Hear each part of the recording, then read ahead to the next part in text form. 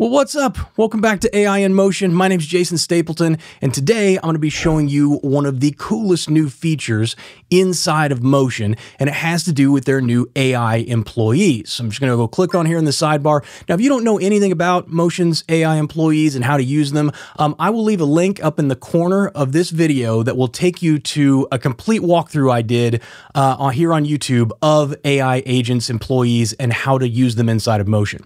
Today, I just want to show you very quickly one of them that I've been getting a lot of use out of, and it's this social media listener. So I come over here, Suki, AI marketing associate, and inside she has a bunch of different tools to help you write blog posts and Instagram and all of that stuff.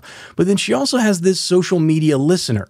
And if I click edit in here, you're going to notice all I have to do is put in a common term that I want to search for on social media and on the web, and Suki's going to go out and do it for me. Now, I put in government shutdown because at the time of this recording, the government here in America is still shut down.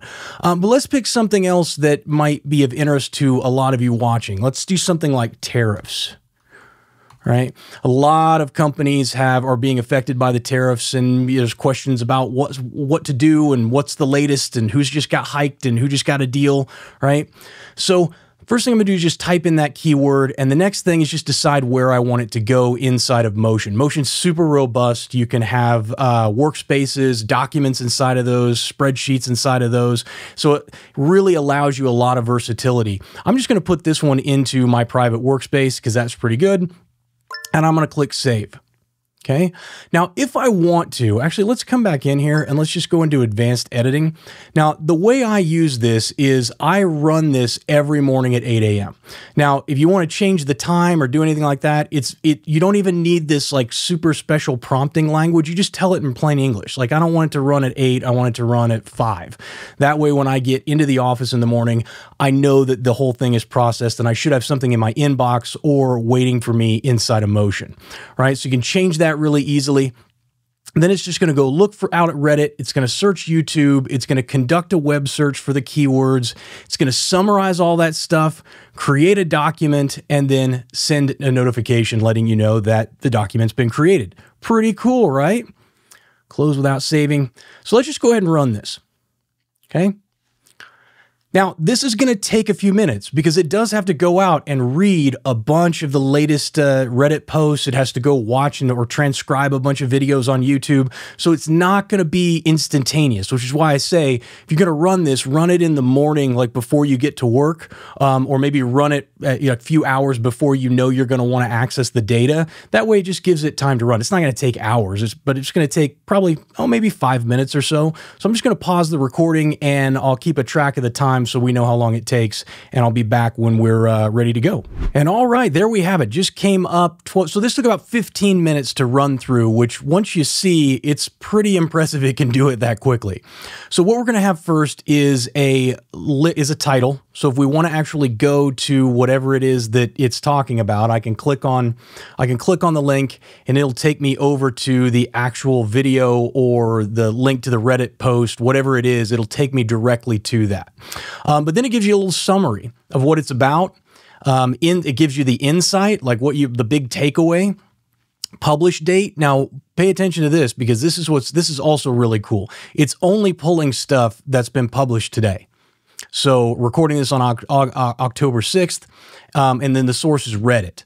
So you're not getting stuff because anytime you have to do other Google searches or whatever, a lot of times, unless you're really specific, like I only want stuff in the last 24 hours, even then Google is going to feed you stuff from 2 months ago or a year ago because it's looking for the most relevant information. This is nice because every day you're not going to get repeats of news. You're going to be getting whatever is happening today. So one of the good use cases for this would be just paying attention to what other people are saying about your company in social media channels, right, on Reddit. And if every day you're getting an email about a report like this that outlines what people are saying about your company on social media, it gives you a chance to go and interact with those folks. It gives you a chance to make things right if things were wrong, or to be part of the conversation as someone's praising your company and appreciating the hard work you're putting in, right? So I can expand this out, and you'll see we'll go from Reddit And then we'll go from Reddit down here. If we continue on, we'll get into YouTube. A lot of YouTube, not a lot of YouTube stuff here today. Okay. Now we get into regular news, the BBC, BNN, Bloomberg, CBC, the CBC. Okay.